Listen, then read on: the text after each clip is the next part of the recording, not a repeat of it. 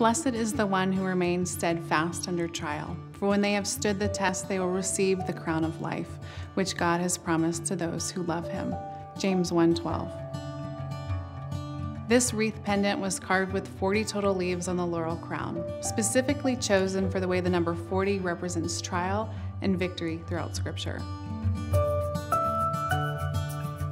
40 days and 40 nights it rained on Noah and the ark. 40 days Moses spent on Mount Sinai. 40 years the Israelites walked through the wilderness.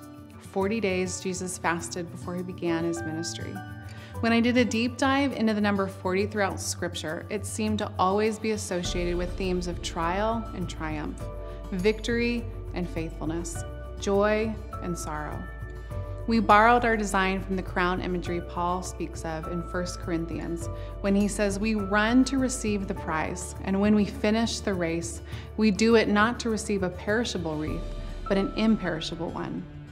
Paul, of course, is speaking to a Greek culture. They would have understood this symbol associated with Olympic victory. But he reminds us that as the beloved, we don't run after things of this world, but we chase after heaven, the imperishable, the everlasting.